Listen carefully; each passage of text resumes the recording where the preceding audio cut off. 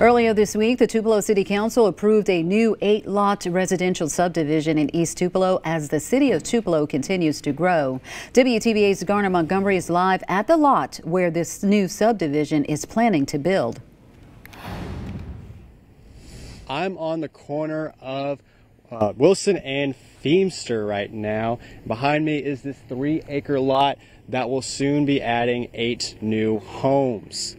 The Tupelo Director of Development Services told me the city of Tupelo has been growing despite economic hardship everywhere else in the country. He says now that the west side of Tupelo has grown and prospered over the last couple decades, it's now East Tupelo's turn to add more homes and commercial properties. And this new subdivision shows that East Tupelo is doing just that. I've long said that East Tupelo is the next real estate renaissance here in the city. And over the last few months, we've seen 2 major subdivisions announced and approved by the Tupelo City Council.